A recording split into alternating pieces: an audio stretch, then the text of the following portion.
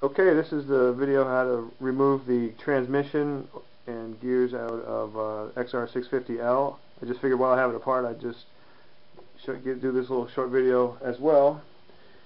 So, alright, this is what we're looking at.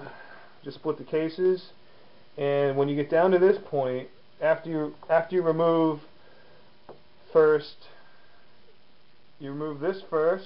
let's pull this back, and then you remove the screw here for the shifting dogs, and then you take those out, and then the shifting drum comes out, and this is what you're left with. So when you get to this point, you just stand it up, and the best way to do it is you got to cradle your hand under it like you have a little baby, and sometimes the counter shaft on this side needs a little bit of help getting it out, but it's not held in by anything. It should come out freely, and just cradle everything, the whole assembly, in your hand and slide it out, and be ready to catch any little washers off the ends here, and check the bearings for washers to make sure they're still on the ends of these shafts.